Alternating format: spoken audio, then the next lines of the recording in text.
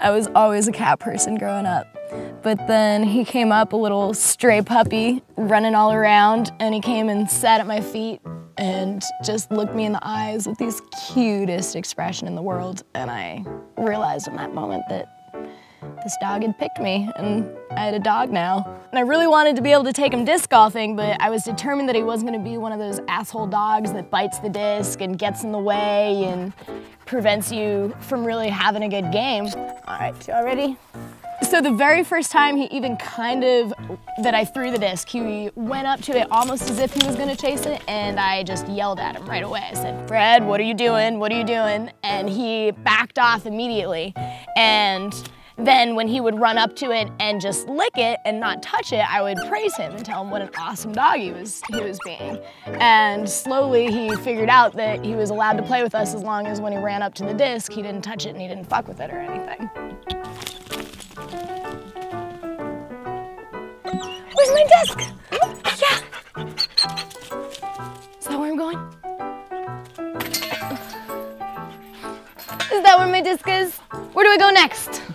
Once he's at the tee, he just kind of sits there and he makes eye contact with you, and then his eyes are just on the disc, and all he can think about is the disc. He starts to quiver, he gets so excited, his ears shake a little bit. Sometimes he puts his paw up. He's totally into it and focused, doesn't care about anything else in the world. He doesn't usually like to be pet when there's a disc on the line.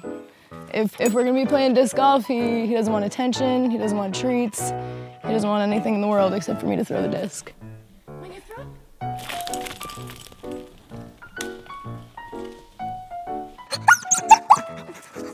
Oh, you got it! Oh, you got it! As soon as I make the shot, Fred is done over with the hole and off to the next tee pad. Where do we go next, Fred? Where's the next hole? Where's the next hole? It's really helpful to have Fred, especially in these harder courses, because when it's all foresty like this, you don't always remember where the next hole is. But Fred knows it by heart.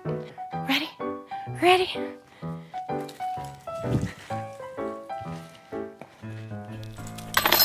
I have not lost a disc since I started playing with Fred. Not one. Oh, is that where my disc is, Fred? You got my disc? My absolute favorite thing about having a dog that can play disc golf is I've always got someone to go to the course with.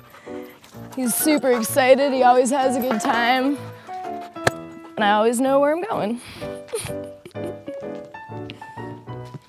Oh, is that the next one, Fred? You're right.